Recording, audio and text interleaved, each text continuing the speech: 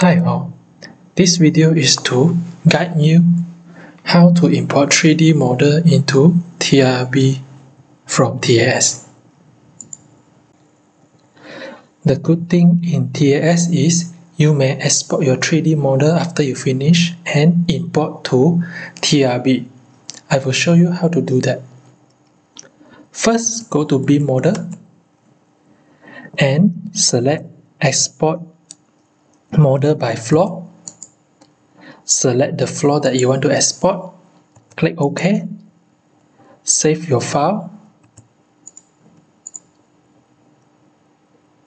then go to TRB, go to BIM model to import your 3D model, click import model,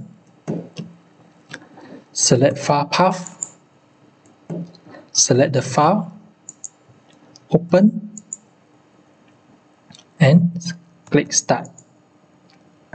Make sure you tick this floor height so that the software will follow your TAS project floor height. Click next step, then select your floor and the element to import. Click next step